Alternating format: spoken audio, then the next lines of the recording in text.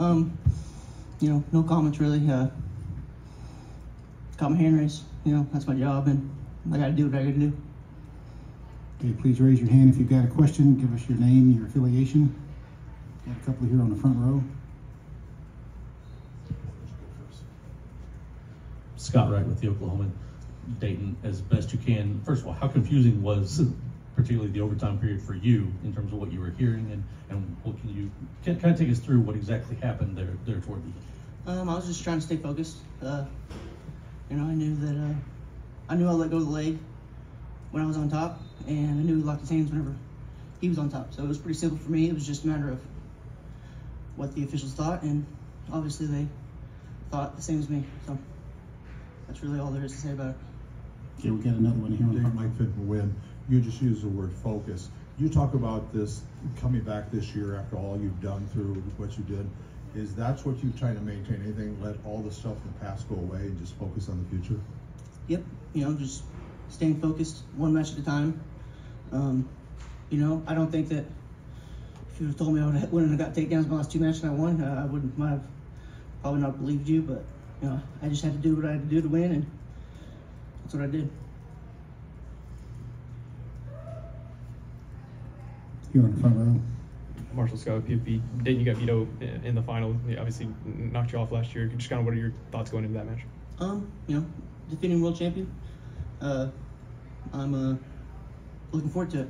Obviously, it didn't go my way last time, and I've been, thinking about it for, a whole year now. And, I want to get that match back, and what better stage to do it on than one on Saturday night. It's a great opportunity, and I'm grateful. I'm just really grateful that, God put me on this earth to wrestle and to use wrestling to glorify Him, and that's what I try to do every time I step on the mat. Okay, over here to the left, Daton. Right on the mat. Daton, what was the game plan going in up against a guy that last time you faced him, you pinned him in about 2.5 minutes? So what was different this time, and what was he doing to kind of stymie your offense?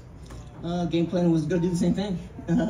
Obviously, that game plan didn't work, but he's a tough competitor. It's national semifinals. Everybody's gonna, they're gonna get my best, and I'm gonna get their best. It's a war out there, and I'm just trying to look to score points. I've done a really good job getting to the leg the last two matches, but I've got to finish. And I'm definitely gonna have to do it tomorrow night, and I'm ready to do it. Back here in the front row. Marshall, begin. I know you have your sights set on something bigger, but you're the first 5-time All-American in program history. The nameplates in the locker room, everybody's got different ones. First, have you thought about what a 5-time nameplate would look like, and just kind of what are your thoughts on being the first at Oklahoma State? It's an honor. I came to Oklahoma State to make history, and that's history. And I'm just grateful for Oklahoma State. I love being a Cowboy, and I couldn't picture myself anywhere else. Back over here to the left. Daton, you said you love being a Cowboy.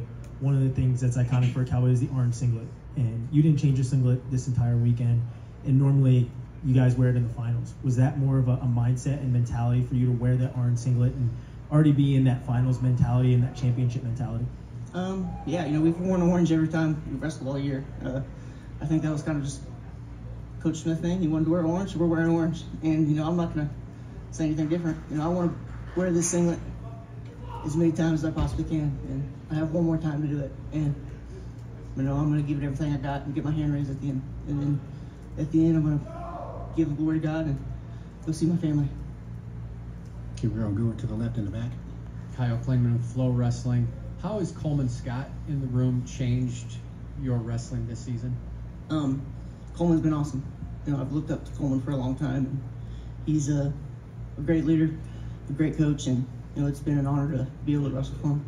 And I can't say much else. He's a great human being, and he's definitely somebody that I want in my corner for the rest of my wrestling career and beyond. Anything else for Daton? Okay.